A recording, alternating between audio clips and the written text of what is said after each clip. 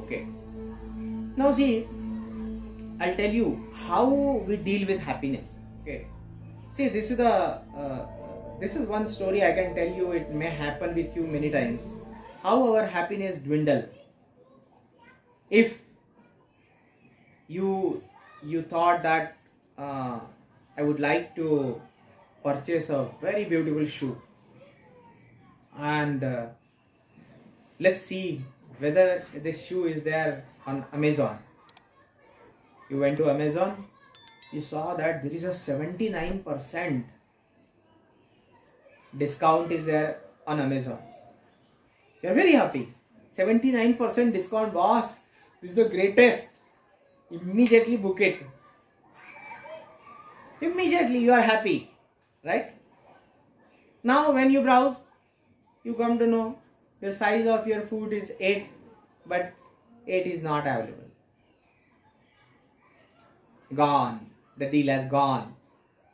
Oh, there will be lot of anxiety. My God, the deal is going. Now let me check whether 8 is there in other shoe. Again your anxiety started. You started searching it.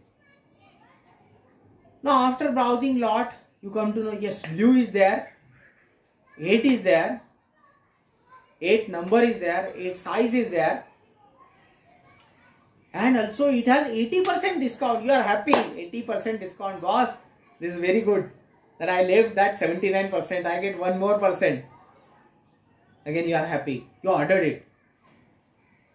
When you ordered, you found that the shoe is arriving on particular day, and from morning you have that anxiety when the logistic executive will come and deliver me shoe.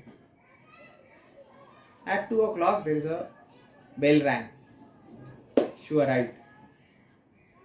And you found some people who ask for money in your Ganpati or Durga.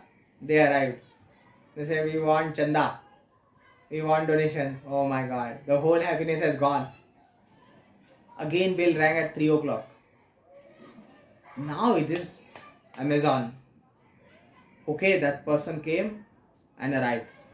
And he has delivered a beautiful box to you.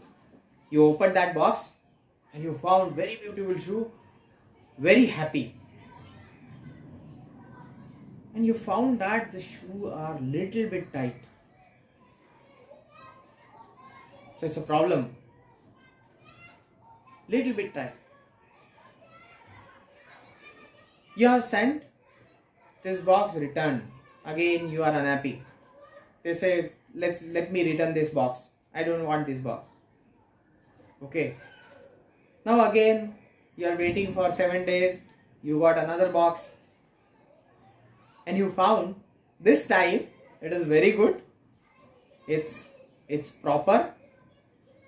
Okay. And you tried it. But you come to know that this is too loose. Even you tried with double socks or cotton socks. You found that no, it cannot. You returned it. See the in whole transaction, one transaction of purchase, your happiness has changed at least 8 times. And that is not actually real happiness. Real happiness is that it is not connected to events. It is not connected to purchase. It is connected to your hormones. It is connected to your state of mind. That is a real happiness. Right? So purchase has a utility value and not the happiness value. If you understand this, the purchase has a utility value and not the happiness value. This value, happiness value, that you can get it from something else. Have you ever thought, suppose there is a thinking, there is a thought, generally 60,000 thoughts in our mind, and out of this 60,000 thought, only 60 to 70 thoughts, they are of any use to us.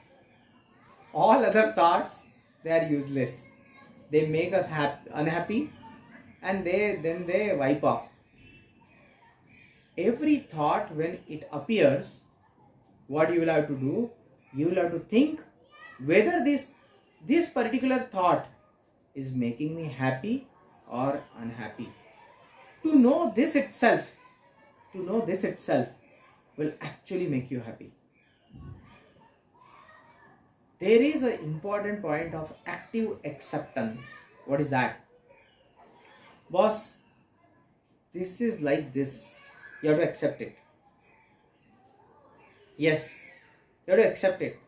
Whether it is an appraisal, whether it is a job, whether it is a marriage, whether it is your ambience. Okay, it's like this. The whole life will be like this. I have to accept it and I have to go ahead. When you get a satisfaction of actions, remember, when you get the satisfaction of actions and not of the zenith of your milestone, you are done. You are a happy person. But if you bother about what is going to happen, am I going to achieve it? Am I going to achieve it? Then it's a problem. If you think I'm not going to achieve it, then that itself will cause a problem, will cause unhappiness. You see animals, you see dog. Unnecessary animals will be happy. They will not have much unhappiness. Okay, they will not have, as a result of it, digestion problem. Unhappiness will cause digestion problems.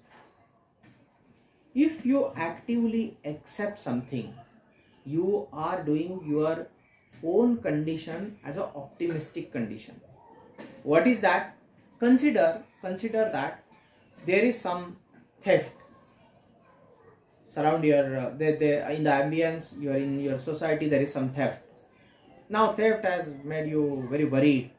Yes, there is a theft. It's good that it has not happened to me. Yesterday I brought 1 kg of gold. Okay, so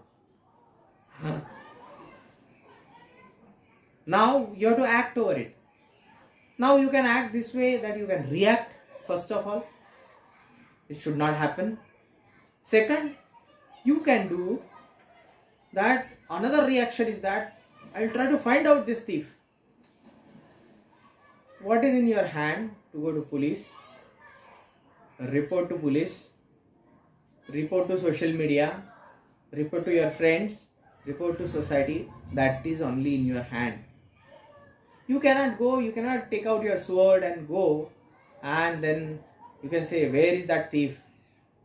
Okay, I want to punish. No, you cannot. What is there in your hand? That is optimism. So you have to do optimism, because you have to accept the reality. What is that means? The means that your inside should be sorted. This is like this, this is like this. In my hand it is like this. This much I can do. Okay, I cannot make that particular horse to get it drink. I cannot do the job of daroga and inspector and police. Police will do his job. In my hand, this is what is there. Okay. So even during the events of life which are not in our hand, and unnecessary, if we take its responsibility and make it successful, that leads to unhappiness. Right? So accept the reality.